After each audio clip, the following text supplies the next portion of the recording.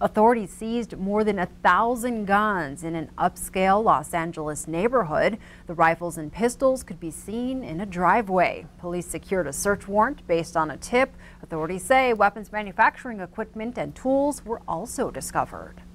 A prominent Billings businessman and former state director for Conrad Burns is facing federal charges for cheating one bank out of tens of millions of dollars and attempting to defraud others. 47-year-old Todd Kapser was arrested and charged Wednesday with one count of conspiracy to commit wire fraud, one count of wire fraud, and one count of identity theft.